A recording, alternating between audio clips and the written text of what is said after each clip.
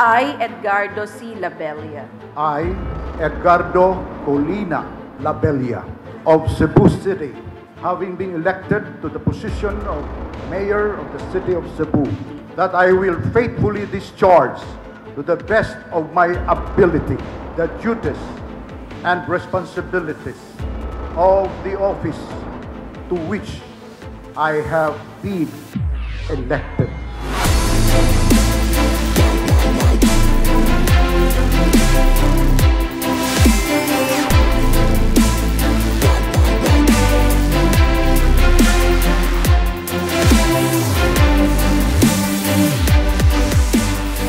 I will dedicate myself to attain its goals and objectives, that I will bear true faith and allegiance to the Republic of the Philippines, and cognizant that public office is a public trust.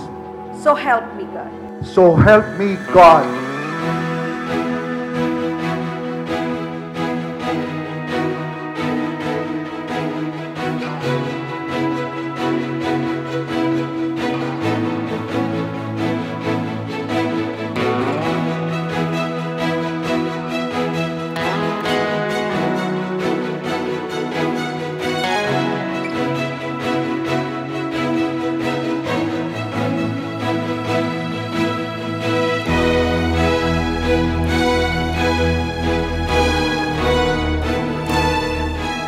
This morning, I feel utmost gratitude to the Cebuano people, to all of you.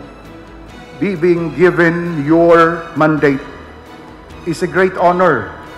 It's a great privilege, and something also which is deeply, deeply humbling.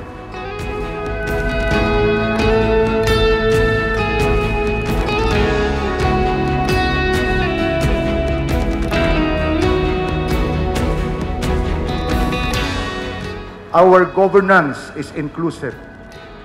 Unsa may inclusive? It is a kind of governance that will embrace everybody who wants to make Cebu City a better place to live in. A kind of governance that is devoid of hatred, devoid of vindictiveness, devoid of also egoism. If you want to dream for our big city, gihangyo ko kamo. Please join us. Magkuyog tang tanan.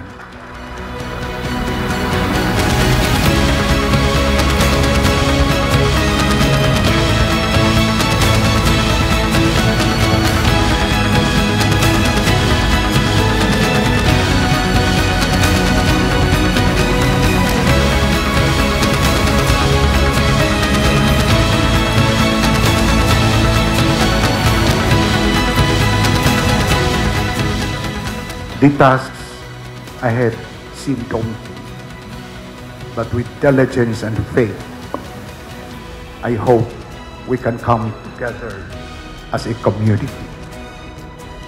I truly hope we can renew the people's trust in government, in its power to lessen suffering and inequity, and help everyone thrive in this city that we love.